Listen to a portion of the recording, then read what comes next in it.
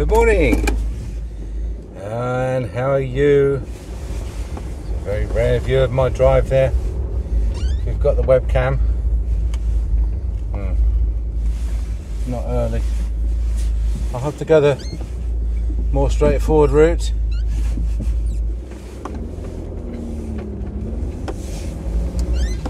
There we go. Had a bit of rain overnight. Weather's been a bit rubbish. Well, certainly from the flying point of view.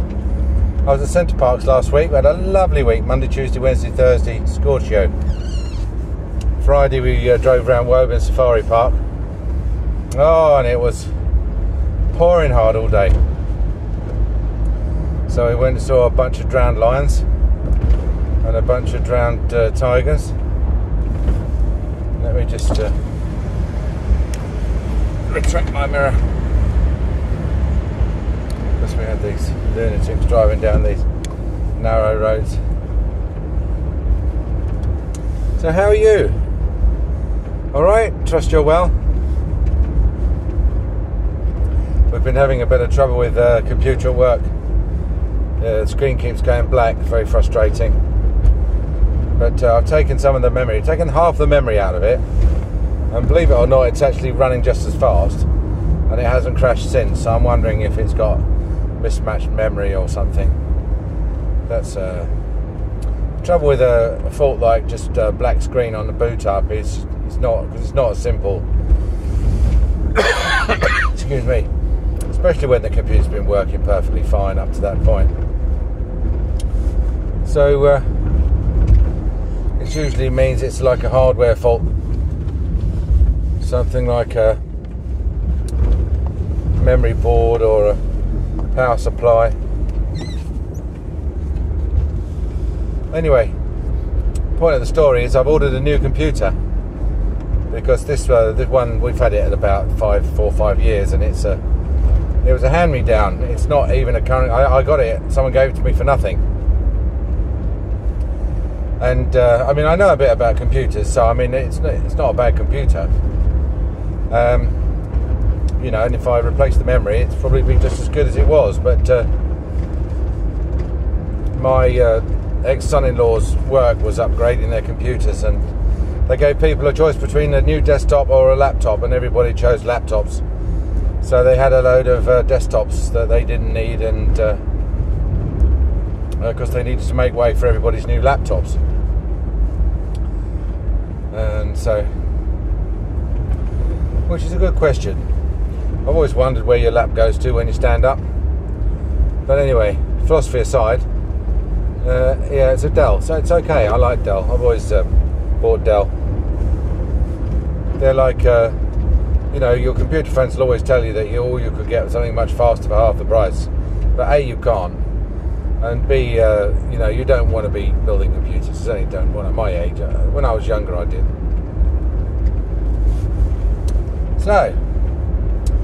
So work one. How's the Mandem?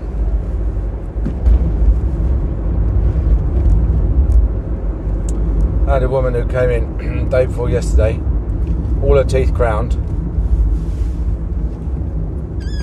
early 60s.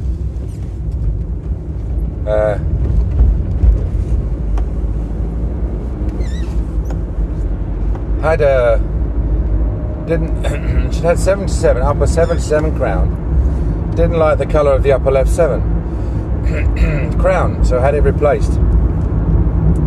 Free of charge by the dentist. Then the dentist, when he stuck it on, said that he thought that the tooth was probably going to need a root filling. And telling this is a funny thing, whereby dentists tell people that their tooth's probably going to need a root filling. And if your dentist has told you that your tooth's probably going to need a root filling, then that means it definitely needs a root filling, and it needs it right now. But they don't want to do the root filling, okay, because it's not, you know, they think they might have to do it free of charge, or they might attach some blame, maybe attached to the reason for the root filling, which relates to some work they've done, or they think the patient's going to balk at adding the cost of a root filling, which is not inconsiderable to the treatment plan cost, or allege that the work, that related work has been done negligently, which caused the root filling, which will lead to a complaint. So it's much easier for the dentist just to do something to, hopefully delay the onset of symptoms for, 3 to 6 months or something, and then there's enough clear water then between them knowing the tooth needs a root filling and the patient becoming aware that a root filling is necessary and needs to be done. What is it with these birds dive bombing me today? So,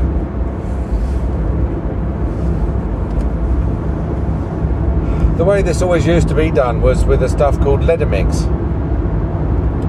Ledamix is manufactured by Septidon, which is a French company. And the French love their drugs. They and their suppositories. They use drugs in situations where we wouldn't. So, for example, inside a root filling, a root treatment, which is basically a tooth which is hollow, is full of infection, we would, on the National Health Service, if you've only got 2 minutes, we would issue a prescription. And the purpose of a prescription is basically to shut the patient up and get them out of the surgery because you've got 5 patients waiting. Extensively used during the COVID outbreak. Theory being that at least the prescription prevents the infection spreading outside the tooth. Can't do anything about the infections inside the tooth because there's no blood supply there, so there's no way the antibiotics can reach the infection inside the tooth. But hopefully it stops it getting any worse. Yeah. Then, next on the list of sort of British ways of dealing with infection is to open up the tooth and put some sort of antiseptic inside it, something like cresafine, which is camphorated paramonochlorophenols, and very powerful antiseptic. It has to be used in very, very small doses. It's because it's irritant. If you soak a cotton wool pledget in phenol and stick it inside a tooth and seal it up, then the patient's going to be in more pain than they were from the infection. So you have to put a drop on a cotton wool pledget and then squeeze it out with a tissue until it's as dry as you can get it, and then put it inside the tooth. And there must just be the smell of phenol on it. That's all you need. And then you seal it inside the tooth, and the phenol evaporates up the roots, and it is very, very powerful at sort of not sterilising but disinfecting the canal. And because any pain is caused by the pressure of the bacteria growing, then as the bacteria die off, the pressure goes away and then the pain goes away. And also you've opened the tooth, which has also released the pressure. So that's a very, very effective way of dealing temporarily with acute pain from root fillings. Unfortunately not very widely practiced in the UK because dentists don't on the whole reserve the time to carry this sort of procedure out. What they'd rather do is give you antibiotics and then make you another appointment to come back and get the root filling done. And that's because they get paid. That's how we get paid. And opening a tooth and filling it with cresafine is not a chargeable event. So you might as well just give them antibiotics, and which used to be a chargeable thing, and then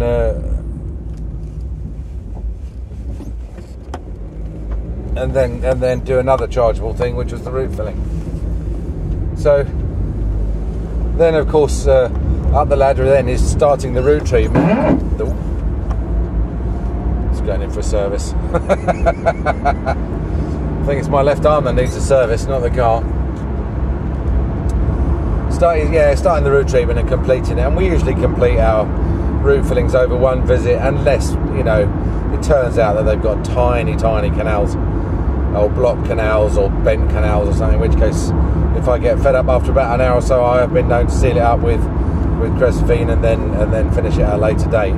but the patient's out of pain by then. Now, we were talking about the French. What the French will do is they will open the tooth up, and instead of putting cresol in it, they'll put a steroid, some sort of anti-inflammatory bioactive ingredient. I don't know what the theory is. I'm assuming it's because they figure that the pain is caused by inflammation, the inflammation of the nerve. And so what they're trying to do is they're trying to reverse the inflammation through local, sort of a topical application. But in my experience, the pain is not caused by inflammation. It's caused by pressure from the expansion of the fluid caused by the bacteria growing inside the tooth, and not and certainly by the time that you open it up and put something inside it, you know, the nerve is well dead at this point. And you can test this with, if you've got an electronic pulp tester and you put it on the tooth, then generally at that point you get a reading which indicates that there's no electrical activity inside the tooth at all, and that's pretty diagnostic in terms of knowing when to root treat a tooth. I do thoroughly recommend that you get an electronic pulp tester. If you haven't got one, it's something I use pretty much daily, and it's very useful.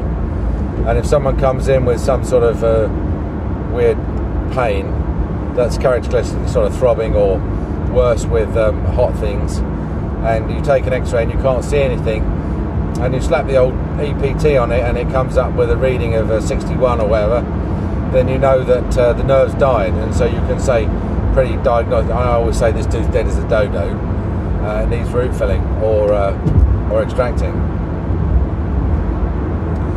So anyway, what happened was the English dentists or UK dentists got their hand on this Ledamix, strong steroid from France, and they realised that if they had a tooth which was acting a bit inconveniently, what they could do is they could open it up and slap a bit of Ledamix inside it, and they could stick a crown on, and it might be years before the patient comes back into another dentist in another part of the country and says, my tooth's playing up, it feels weird. It's very difficult to EPT a tooth that's got a crown on, because porcelain doesn't conduct electricity, and so you can't do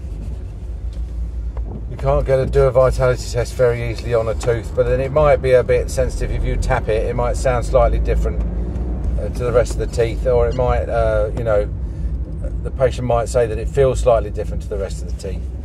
But a tooth that's suffered a pulp death, that's been suppressed by a strong steroid, where the reaction, the body's natural reaction to having dead tissue in it is been suppressed by a strong steroid, is quite difficult to diagnose. And I'm pleased to say we don't really see we don't see it so much, the steroid. And the way you can tell is when you eventually open the tooth up, it's got a very, very bright yellow colour, and it smells very characteristically of sort of an iodine type smell. And you know that 2 or 3 years ago, or 5 years ago, or 10 years ago, some dentists just didn't want to root treat that tooth, and so they just slapped Ledamix inside it, and the patient went away happy as Larry. Anyway, just to conclude this story, so this dentist, so I said to this lady, this tooth needs root filling, and it needs, we're going to have to drill through the crown and make a hole in it.